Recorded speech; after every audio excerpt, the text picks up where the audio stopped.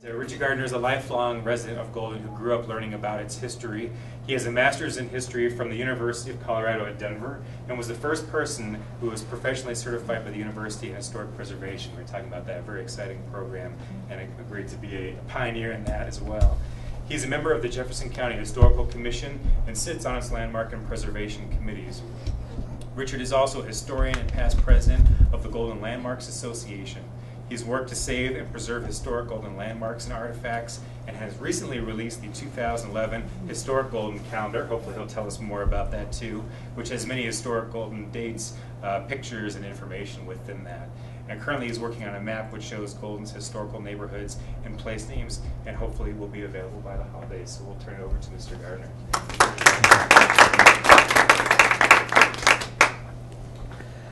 Thank you for coming.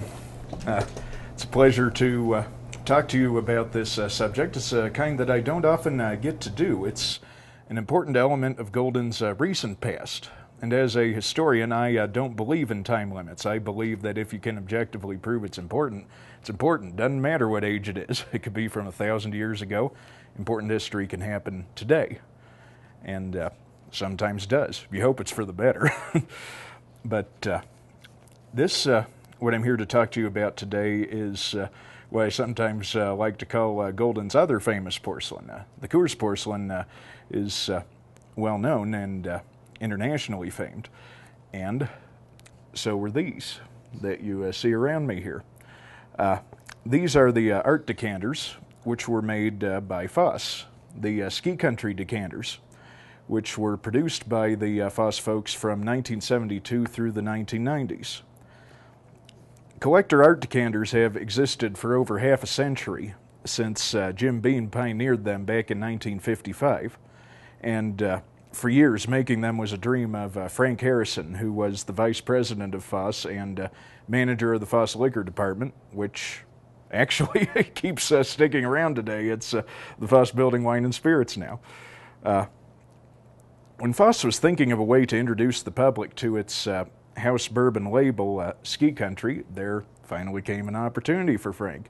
And seeing also to commemorate the coming 1976 Winter Olympics to Colorado, ski country produced its first decanters, which were fillable porcelain sculptures of 3 skiers, which were blue, red, and gold. You can see 2 of the skiers right there at the end of the table there. There's the blue and the red ones. And up in the display case over here is the gold. When Colorado voters rejected the Olympics, production of the decanter was already underway. So folks decided to just go ahead and market them anyway, see what happens. Then Ski Country created a second issue, which was this guy here, the beautiful bald eagle. They called it the Majestic Eagle. And this is what truly got Foss launched in the collector bottle business. And it also marked the advent of ski country's renown for attention to detail and realism and superior craftsmanship in what it did. From there on, Foss produced 195 decanter design productions over some 25 years of subjects ranging from wildlife to Indians to Christmas to birds of prey to waterfowl and more. Because of their high quality, ski country became known as the Tiffany of the decanter industry. To create these decanters, ski country began by using original artwork of their subjects, which were most often paintings, often done by local artists. And these artists included Donald Malick, Kent Pendleton, Robert Katona, who I believe was the son of another gifted artist here, Verna. And this is Robert's design here, the Peregrine Falcon.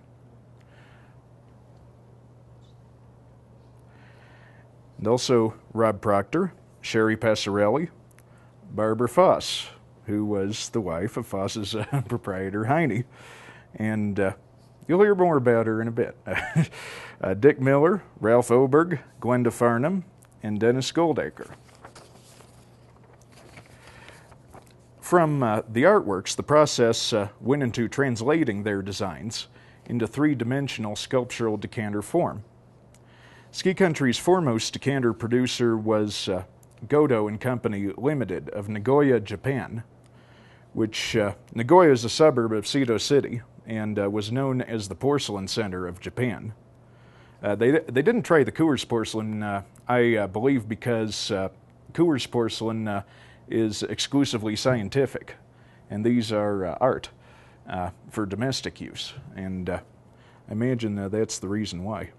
But Godo was recognized globally for outstanding ceramic craftsmanship as well as scientific and industrial quality ceramic goods. As of 1984, while Ski Country was in production, Godo had 4 factories in Nagoya covering 426,000 square feet of floor space with 18 kilns of various types, 13 press machines, and 5 automatic casting machines, with the company employing 500 highly skilled ceramic workers. Over half of them were women.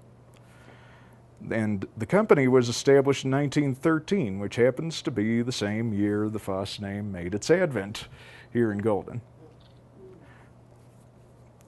Nearly all Ski Country designs made by Godo were sculpted by Akiro Kato, a specialist in wildlife art decanters.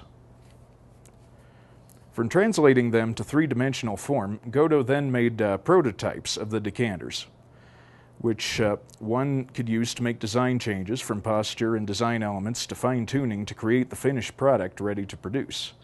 And around me here are a number of the original mock-ups. And you can tell one of these mock-ups from the production pieces in several ways. The production pieces usually have a stamp on the bottom indicating their year and subject. And this is a production piece, and you can see the normal stamp that it has there.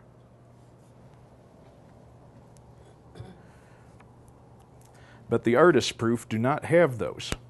They often have factory labels from Godo or another producer on them, or handwriting notation, or they can be completely blank, though some early production pieces also had blank bases, so that's not an absolute thing. Mock-ups can have different coloration and positioning too, indicating they're an earlier prototype that has since been adjusted.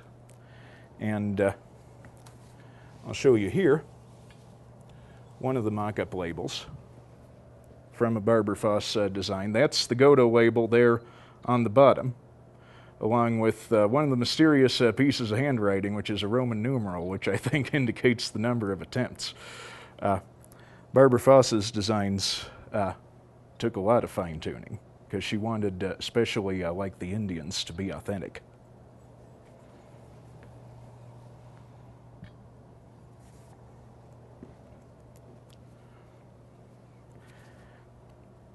Yeah, to make and distribute and sell these decanters, one during this process needs to check several factors while you're in the prototype stage, beyond just the marketability of the subject. You need quality. They need to look realistic, lifelike, and very well done. They can't be sloppy. And Ski Country had such high standards, they even destroyed an entire production run, which was the Woodland Trio Christmas decanter, because of what they termed inferior workmanship. However, not quite all of them got destroyed. There's a crate of them that survived. Here's one of the little guys now. Does he look so inferior to you? I mean, I think they're a little hard on themselves. I think these guys are cute. And glad to have gotten a hold of a little of the contraband.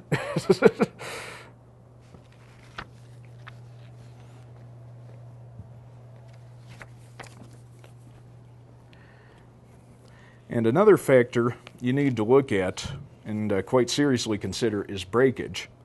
With intricate designs featuring lifelike subjects, Ski Country continually pushed the limit as to what decanters could be physically created, while at the same time being able to ship them nationally and even internationally.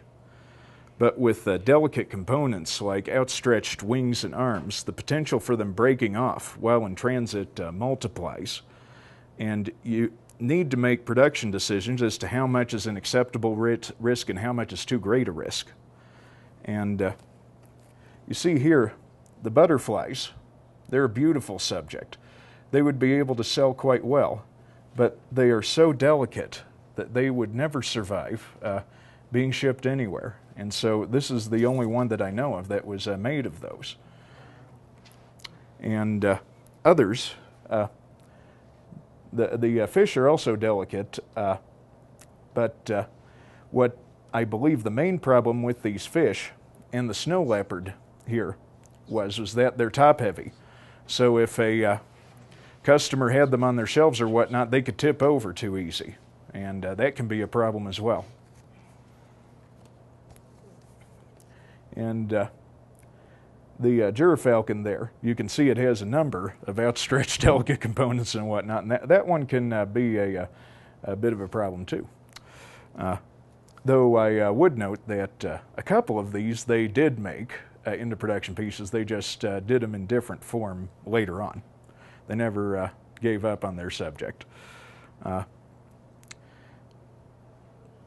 They adjusted both the quality and the breakage factors using the prototypes. The mock-ups were used to fine-tune the colors, such as with Barbara Foss's Indians, to make turquoise and other colors the most authentic. And here you see 3 mock-ups of the basket dancer. And though at first glance they all look alike, they're not alike. There are actually very subtle changes between them. Like one's the positioning of the lady's arm, and another is the shades of the turquoise. They also adjusted colors to make them more lifelike. And over here, these 2 big ones at the end here, that's the gallon-sized screech owl family. The one on the left is the production piece, and the one on the right is the original mock-up. And the production piece is meant to make them look more realistic, I'm sure, but I like the mock-up because it looks spookier. It's great to put on display at Halloween. Now that one is colored like the earlier release of 2 smaller sizes of the screech owl family before. So you can see how in a couple years design had advanced in coloration. Yeah, they adjusted posture to lessen breakage potential, and sometimes they made major changes to make them a more marketable work of art. Like one with more major is the bobcat up here. The mock-up is the one on the left, and the production piece is the one on the right. And for whatever reasons, they felt that changing the tree to stone was something that folks might like better. Some of the mock-ups were just plain and simply experiments, like this black bear family, which this is the only one that I know of, which is a bit of a shame because the cubs look nice and playful there. But this is one of the little experiments they did, and took me down to the basement of Foss to show me and asked if I wanted it. It was very nice of them.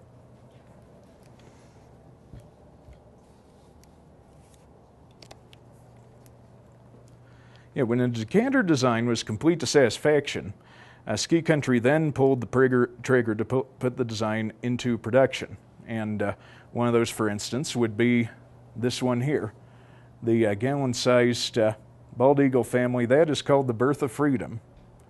And that is actually the mock-up of the most valuable production piece. People really seem to like that one, though it's almost indistinguishable from the production piece. The Ski Country decanters were always released in limited edition. The lowest number was 120 of the gold skier there. That was the one they made the fewest of. And biggest was 12,000 of the 750 milliliter widgeon duck.